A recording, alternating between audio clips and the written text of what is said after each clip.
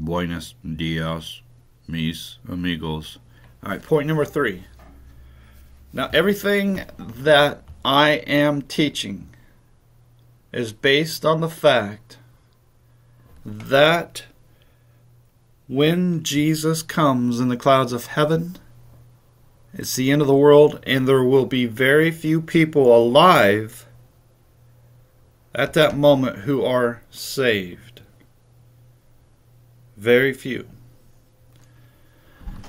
Now, what I want to point to in this video is 2 Peter chapter 3, that when Jesus comes in the clouds of heaven. Of course, in Matthew 24, we read about him coming in the clouds of heaven in verses 29 through 31, and it says immediately after the tribulation, ding, ding, ding, of those days shall the sun be darkened, and the moon shall not give her light, and the stars shall fall from heaven, and the powers of the heavens shall be shaken.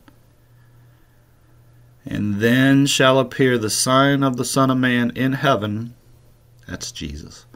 And then shall all the tribes of the earth mourn. And for good reason. It's because they know it's the end of the world. And they shall see the Son of Man coming in the clouds of heaven with power and great glory.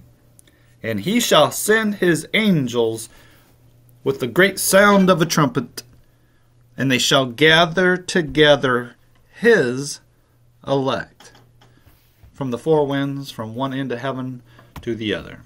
Now this is parallel with what we read in 1 Thessalonians 4.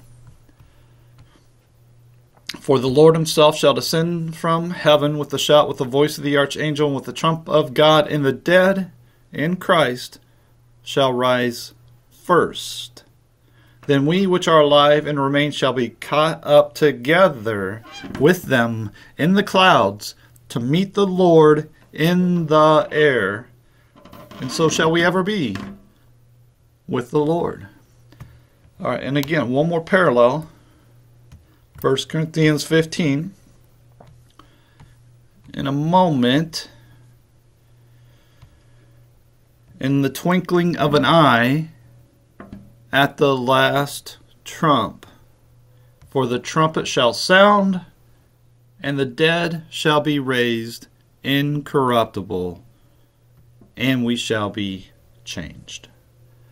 This is the same moment in time when Jesus appears in heaven, and all the tribes of the earth mourn, and he shall send his angels to gather together his elect. Same moment in time. 2 Peter chapter 3.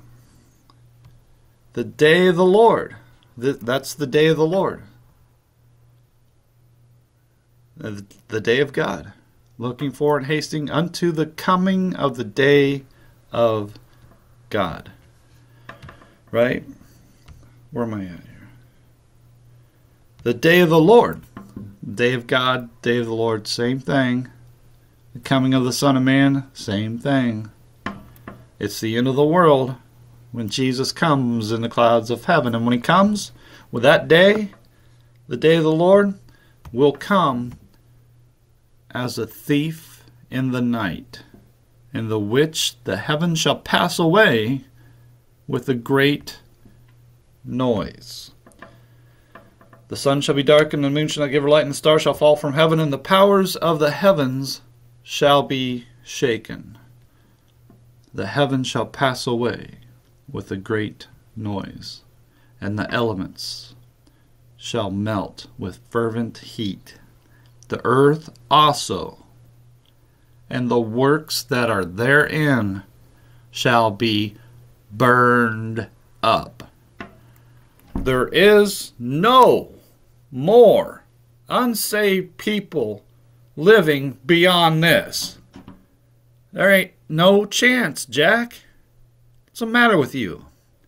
All these people today, Reverend Smitty yesterday probably stood on his podium in front of God and everybody and said, there's coming a 1,000-year period of peace after Jesus comes. That's not possible at all. What they are suggesting is that unsaved people will live after Jesus comes. Not possible. Not possible. There cannot be any more unsaved people living after this moment in time when Jesus comes in the clouds of heaven. It's not possible. The Bible's very clear on that.